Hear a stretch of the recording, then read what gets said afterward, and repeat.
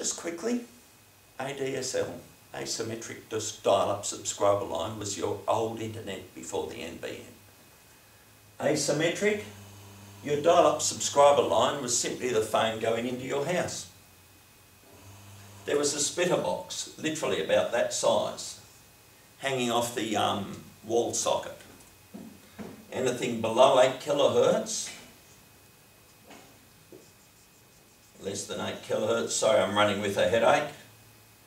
Anything less than 8 kilohertz was deemed to be voice and it went to your phone. Anything more than 8 kilohertz, that filter split it into two. More than 8 kilohertz became your internet bandwidth. The bandwidth was not split 50% between upload and download, which is where the asymmetric comes from. You download a lot more on an internet connection than you upload. So your upload, they limited the range of frequencies, so you uploaded about 1 megabit per second if you needed, and your download was around about 8 to 10 megabits a second. That's what ADSL stands for. That's the basics of how it works.